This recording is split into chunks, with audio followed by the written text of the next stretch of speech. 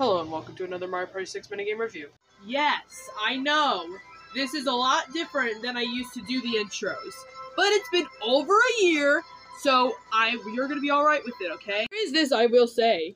These are the reviews I've put on for every single of the 30 out of 78 minigames for this game I've done so far. But soon, another one's going to be added to the list. That is the 31st minigame, in alphabetical order that is, Insectiride, and it's a battle minigame. And I'll not be showing footage for this one because I now have Video Editor, so I can play it as many times for this video. Okay. Nah, we're gonna go night mode, why not?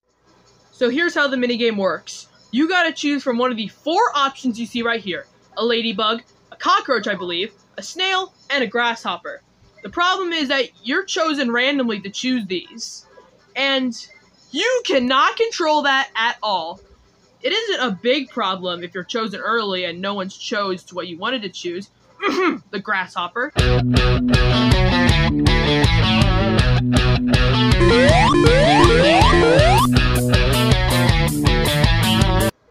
So here is where the minigame becomes interesting, because depending on which bug you chose is going to depend on the moveset you got. If you chose the ladybug, you gotta mash one button 10 times. If you chose the cockroach, you have to press 4 buttons in a sequence. If you press the snail, you have to put 2 buttons in a sequence. And if you chose the grasshopper, like me, you have to press 8 buttons in a sequence.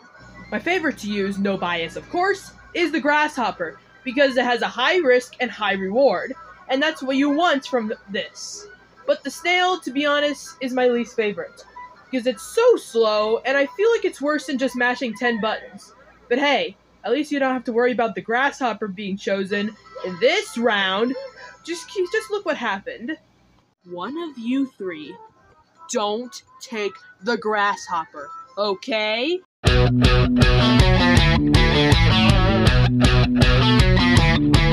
Remember I said that depending on when you're randomly chosen, it's gonna cause problems, right? Well, this is the round, which I did for fun, causes problems, because Luigi, you idiot, chose the grasshopper, which means I was left with the ladybug. I feel like it's a better choice than the snail. In conclusion, this is a pretty hit or miss minigame out there. It's probably the most middle of the road you can think of.